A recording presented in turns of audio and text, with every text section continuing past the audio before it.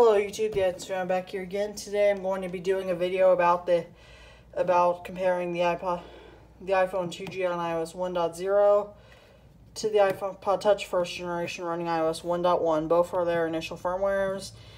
And yes, that's a baby picture of me. Because I have to charge my iPhone 2G on my mom's old computer, and I backed up all her old photos, and one of them was of a baby me. So I'm going to stop talking about myself and just get into it.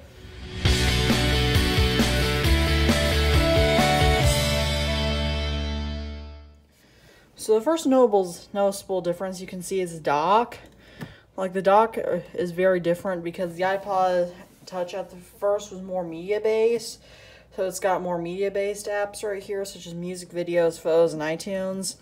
Whereas on the phone, it's got phone, mail, Safari, and iPod. So I guess Apple would consider those your essentials. But now as you can obviously tell from here, the home screens are also different. Whereas you get messages, calendar, photos, and camera, YouTube, stocks, maps, weather, clock, calculator, note settings, phone, mail, Safari, and iPod. Whereas on here you get Safari, YouTube, calendar, contacts, clock, calculator, settings, music, videos, photos, and iTunes. So it's a little different, but it's mostly the same.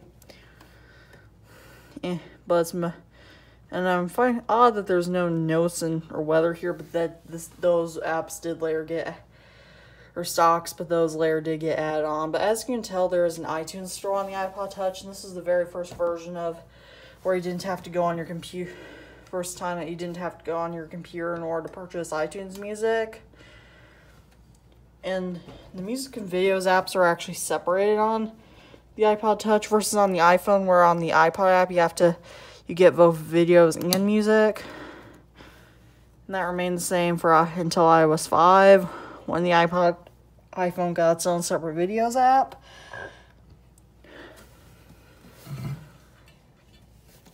And the iPod also has its own separate contacts app for some reason, compared to the iPhone, which has built into the phone app. And I'm not sure why that is, because you can't call or text or email anybody yet on the iPod Touch in this version, so I'm guessing they must have been working on something. But I guess if you're trying to look up somebody and you're calling it on your flip phone or something, since most people didn't have the money to get the iPhone at the time, which was $600. I guess maybe that's why people decided to go ahead and get the iPod Touch, so that way they could use it on their current flip phone or BlackBerry or whatever to look up a number on the iPod before calling it on the phone. I don't know. All the old iPods had contacts app, but they're weirdly enough on neither the iPhone nor the iPad are built-in games, which are included on the other iPods at the time, so I'm not sure about that. But there are some apps that are the same, like calendar, clock, calculator, and settings.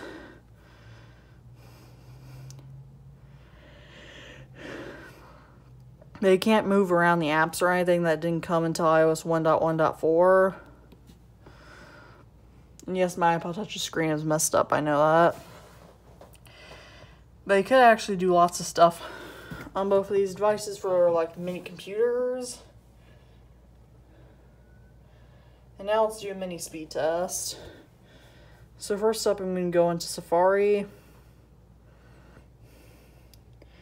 We're just going to go google.com, 3, 2, 1.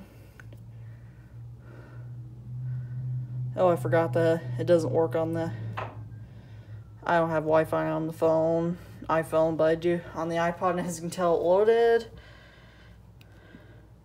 Let's try the iPod app, music app on the iPod on the iPhone, 3, 2, 1. There is actually no multitasking on these devices. I think the iPhone did that faster. Now let's try iPod versus videos app. 3, 2, 1. I think both are about the same because these are both of the same chip in it. Let's try YouTube in 3, 2, 1. This doesn't work anymore because it says both of these things.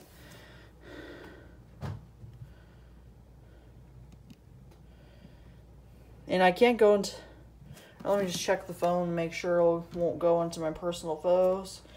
Okay, it won't, so now we can do the Photos app.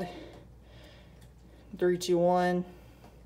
It's very similar to the iOS, and you actually have to sync photos with the iPod from iTunes. Like all iPods that can do the photo thing. Clock in 3, 2, 1. And then the iPhone has this weird bug. But the iPod actually has its unique ringtones. This one's my favorite.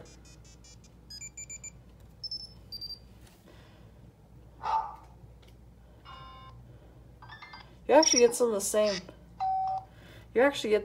ringtones on the iPhone 2G that you do now.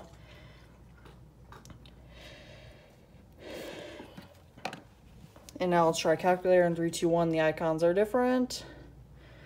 But they're both exactly the same. You couldn't rotate them to get a scientific calculator because that wasn't until iOS 2.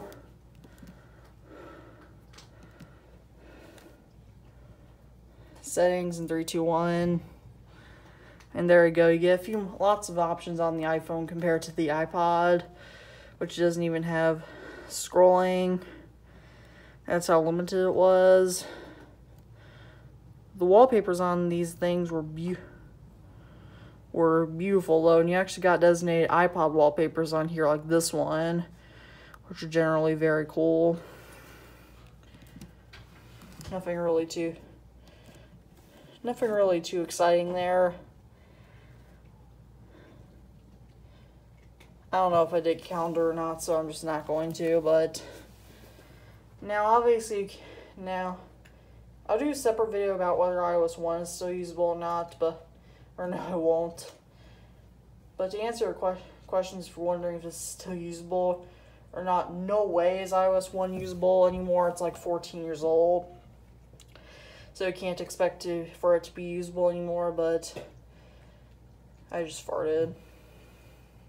So I might need to make a trip to the bathroom, or I do need to take a trip to the bathroom, but I hope you all really enjoyed this video, and as always, peace out.